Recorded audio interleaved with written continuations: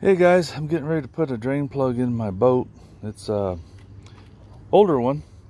It's a Pelican, but it's a 8-footer. What's it called? Bass Raider 8 Pelican. And I got a 1-inch hole saw, as you can see there. Put it in my drill, and I ordered this. I was trying to get one from Home Depot, but they didn't have them in stock, and they wanted like $79 for a $5 part to have it shipped. So I found this one, and it looked the same, but I found out it's smaller. It's only got about a 1/2-inch hole, but it's 3/4 of an inch here on the threads, and it comes with this locking nut. Oops, let's get it where you can see it.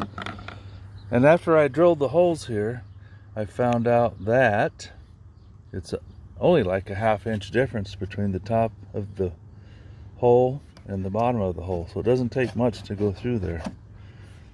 But I also noticed the top plastic is like not hardly 1/8 of an inch thick, and the bottom plastic is almost 1/4. Here's the pieces that I cut out, and you can see the difference. This one on the right is out of the top of the boat, and the one on the left is the bottom of the boat. I'm just hoping it's thick enough to seal, because it moves pretty easy. It's pretty flexible, so I'm just hoping.